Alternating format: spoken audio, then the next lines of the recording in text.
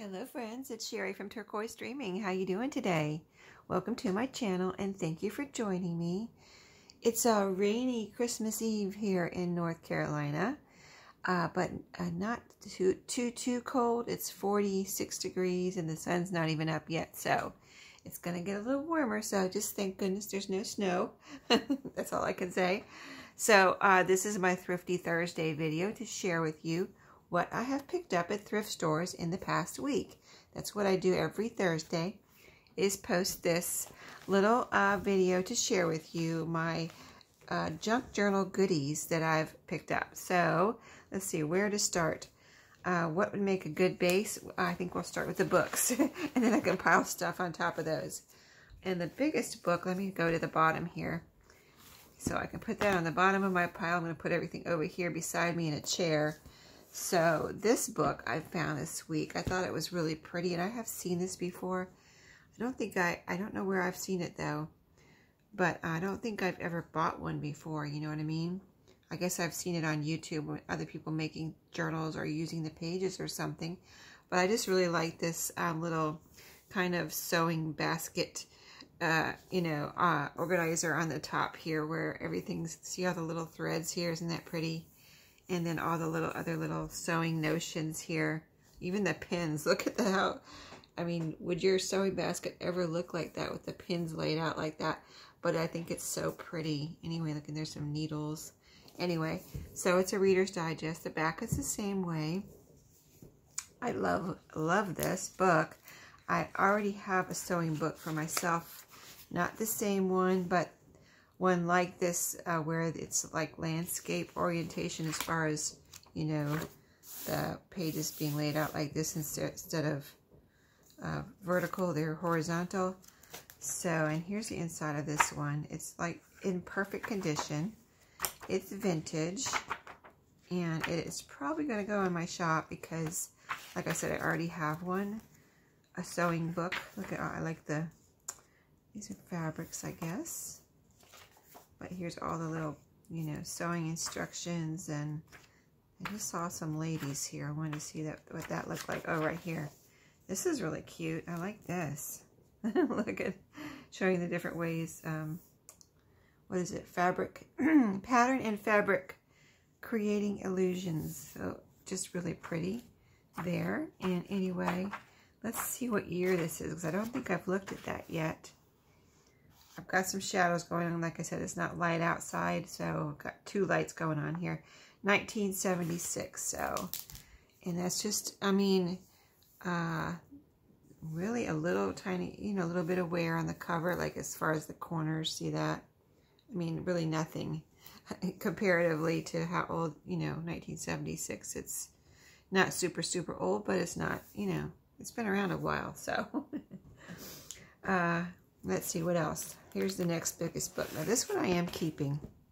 I've never found one like this before. And I picked it up and I thought, this looks interesting. It's a paperback cover, like a cardstock, you know, thick cardstock. And let's see, it says 1985 there. Let's see if it has a copyright. It's the architectural, what is it? Architectural History of Randolph County, North Carolina. That is, let's see. Here's some of the cities that are in Randolph County. Asheboro, if you've ever been to North Carolina or you live in North Carolina, you're familiar with Randolph County, but it says Asheboro, is that? Anyway, yeah, there's other cities there, but I always thought it might say here, but it doesn't. Anyway, let's see if there's a copyright. The copyright is 1985 too, right here. So anyway, when I picked this up at the thrift store, I was like, oh, this looks interesting. Let's see what this is. And then I started looking, and I really like architecture. I like my dad and my brothers are both into construction, and so, you know, I grew up with learning about building and in construction and architecture, and you know, my brothers, especially my one brother in Florida and my dad, they actually do the architectural elements where they add architectural elements to the outside and really the inside of houses too. But So I would see, you know, they would take us around, and my dad and even my brother would take us around to show us the houses they worked on. Very, you know, interesting, you know, architecture and different things like that they would do, and special touches. So when I saw this, I was like, this is so cool. And plus I like just different styles of houses, you know, the Cape Cod and, you know, the different styles. And so that's what this is from this particular county in North Carolina, and some really commercial buildings and residential. And I just thought it was so cool, and something that I would like to use in my journals. I could just see taking one of these pages out, you know, and folding it. I mean, look, I could fold this right in half and have a beautiful page in a journal. And I mean, just really cool looking. I mean, some of them, these are like old houses, so they're not like pristine looking houses. Some of them are and some of them aren't. They're just what they are, you know what I mean? So it's just a picture of what they are. Churches, I just saw a church. Just all kinds of buildings. I really love the old commercial buildings too. You know, like a 2- or 3-story brick building, just different styles of that. And just, here's a little log cabin there. You know, Victorian. Just all kinds of cool stuff in here. I just thought it was so cool. I was like, I must have this and use this in my journals. It's very different from anything I have. So I just thought it would be a lot of fun to use. Here's some kind of a certificate from a manufacturing company there. So see how very interesting this is. So I picked that up this week.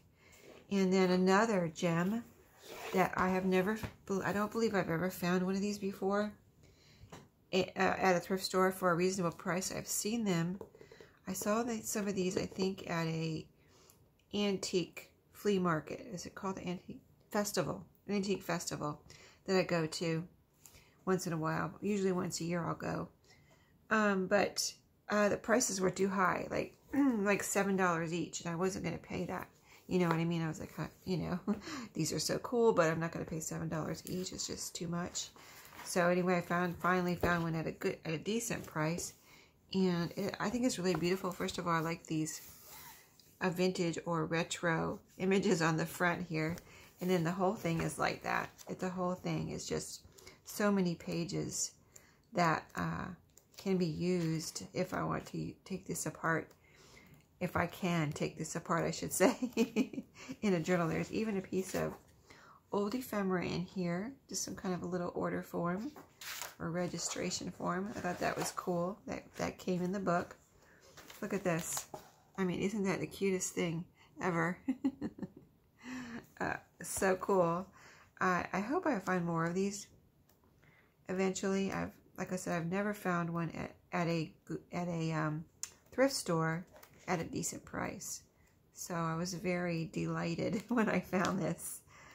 But every page has some cool stuff on it. Diagrams. Oh, there was a blueprint back here too somewhere. I see the colors and the little pictures. Where's the blueprint? Here it is. Isn't that neat? I love it. Anyway, I love that book. It's so cool. A couple of little golden books here. I'm trying to put some of my little golden books in my shop. One of my friends and subbies, Mary, has encouraged me by asking me if she could purchase some of my books. She encouraged me because I didn't know if I could sell them, and I actually did sell a few. So that kind of broke the ice for me to be able to list some and part with some in my Etsy shop. So I think I have one. I have one in there right now, but I think I'm going to put some more in there as I get time. But here's 3 that I found this week. Sorry, it's morning. The Little Golden Book of Hymns, and let's see. I do like to tell you the copyrights. 1980. Is it 1980? 1985, I believe, on that one. And this is a cute one if you haven't seen it before. See how pretty these pictures are. Are they gorgeous or what? Colors, and it's got music. So it's, you know, hymns. And what else did I want to tell you about it? I don't know. I think that was it. Good condition. No, I don't see any writing or tears or anything, so it's not coming apart. It looks, you know, looks to be in very good condition. The Night Before Christmas. Let's see, the back of this one was the yellow too. Okay. And let's see what this one, what kind of year this one is, and condition. Not coming apart or anything. The pages look new, like very good condition. There's a little corner bent there, but that's not a big deal. This one is 1987, so really cute on that one. I love the Shy Little Kitten, whether it's new or old. I just love this book.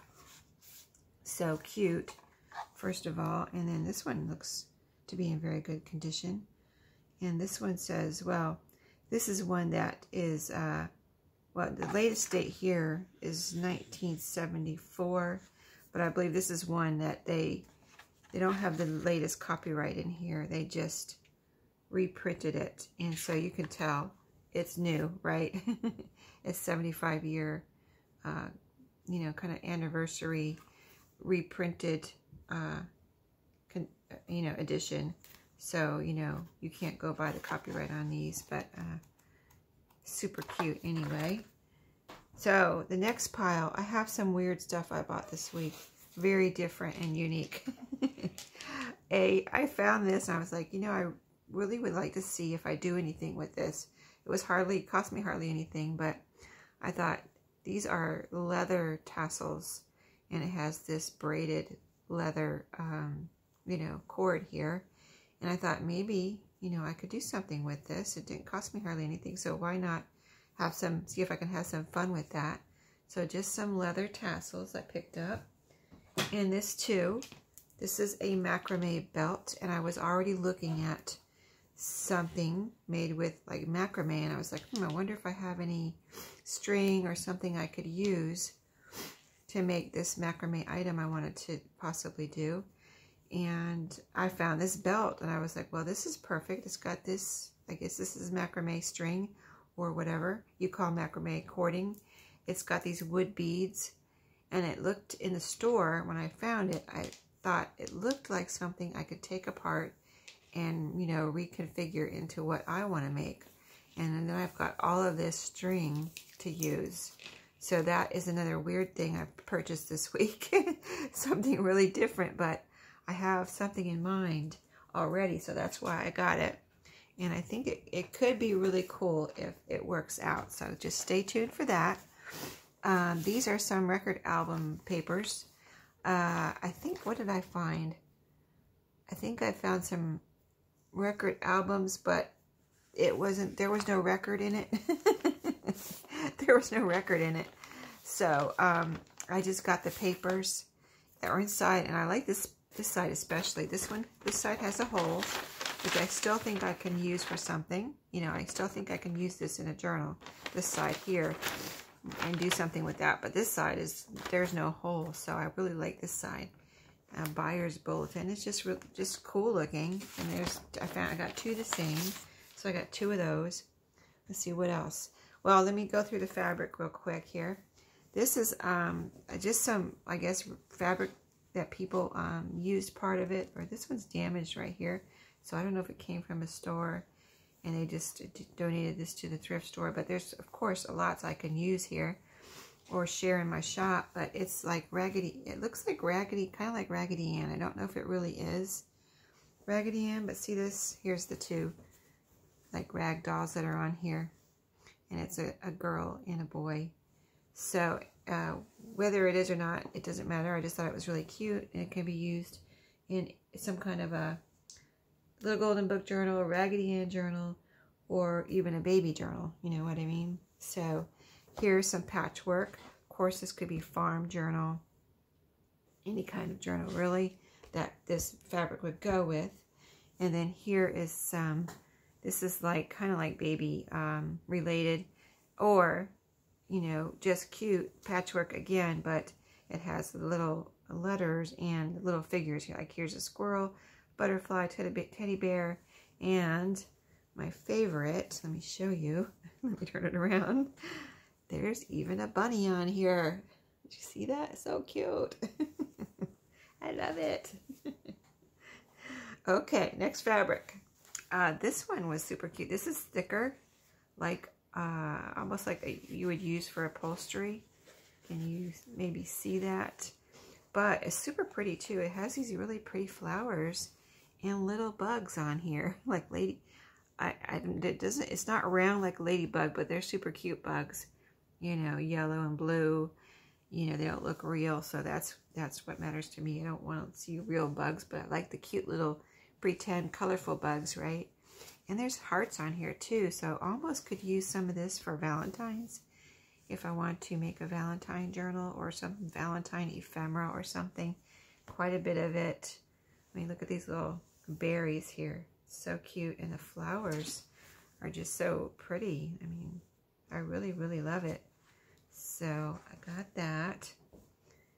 This one, I found the jackpot of fabric this week, didn't I? This one is so cool. You can cut out all these little pieces. See this? Wouldn't these be great for pockets and things? All these little squares. To a friend's house away is never long. Life is a matter of living it. Haste makes waste. Let your smile be your umbrella, maybe. Just super cute.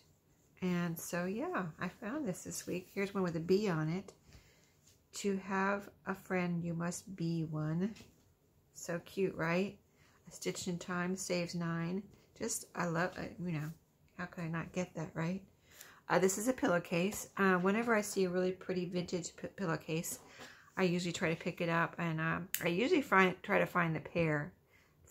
This was just one. I couldn't find another one. I didn't see another one there. But, yep, I got that. And usually I put those in my shop. I put all the pillowcases in my shop. Okay, the next thing is a little weird. This is I'm not going to open it completely up because it's very big. But what I saw was this pretty fabric, this yellow, with, there's like people on here. And let me just show you. Like a little scene, like a little farm scene, like with a mill, like a water mill wheel right there. There's some birds, and then these little people. I don't know what they're doing. They look like they're dancing or running around and doing different things. But this is actually a smock. And I believe someone made this. Look here in the inside. Let me show you why I think someone made it. See how it's, you know, it looks very well made, but not professional, if you know what I mean. See this right here? So, and look at how the buttons are put on. There's like little metal buttons on here. And it looks like there's a hole where they're sewing, like the buttonhole is not a normal slit. It's a hole with the thread around the hole, like a buttonhole, but round. And then this little button with one of the, you know, the ones that would have the little prong on the back is pushed through the hole, and then it's held on with this little clasp here. Very different. I have never seen buttons put on like that. So anyway, what I got it for was this yellow fabric. There's quite a bit here, and it has these cool pockets on it too. So I don't know if this was someone's little smock they wore somewhere like in at school or in class or around the house. There is a safety pin right here clipped inside, just for emergencies probably or something, but because it doesn't look like it's holding anything together. But anyway, something really different. But you know, I just love that fabric, and I was like, you know, I have to get that because I've passed up a couple of things like that where they were clothing, but I love the fabric, and I was like, I'm not passing this one up. This one's too good. I have to get this one.